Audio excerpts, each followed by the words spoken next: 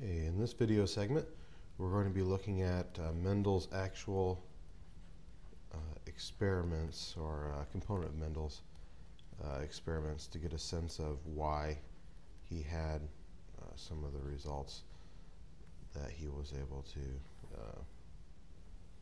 discern. Now, three basic components are generations, I should probably say, in his initial experiments. He has the P generation, which is the parental generation. So they were the parents.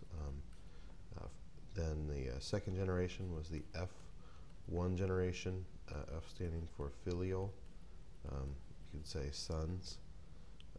And the third generation was his F2 generation.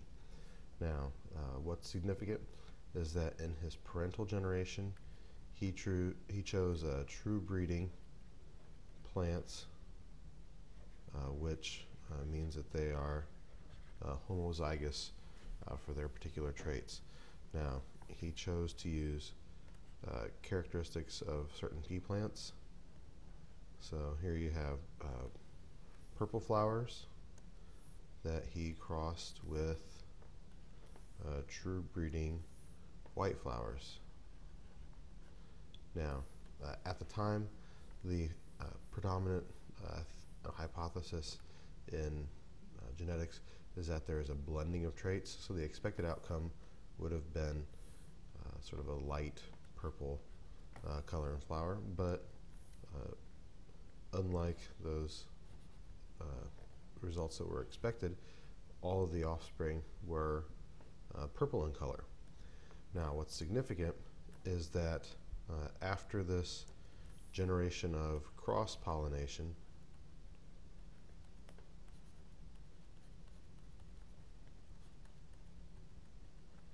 he allowed these plants to self-fertilize, or we could look at it as self-pollinate.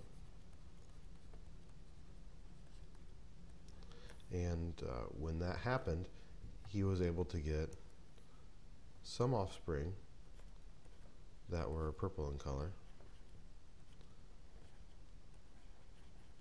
but then that white flower color that had disappeared in the F1 generation reappeared in the F2 generation.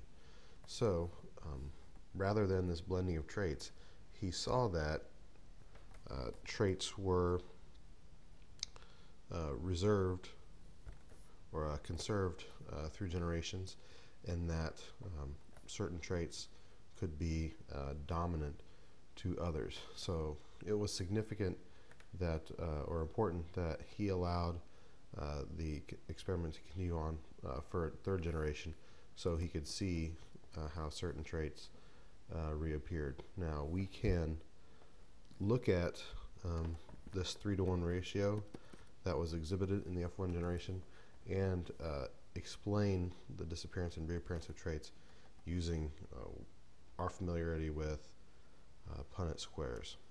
So, for instance, if we set up the Punnett square for this first cross, we know that one flower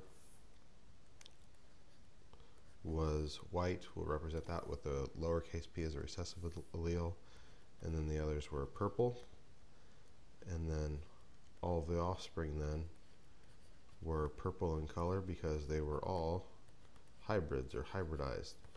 So all of these flowers were purple because they had one recessive allele from one parent and a dominant allele from the other parent, ensuring that all the offspring would be purple. Now, when he allowed this F1 population to self-pollinate, what happened was he took these hybridized offspring, and most of them were purple, but then again, a percentage of them ended up being white, which is the explanation for these results that we see here.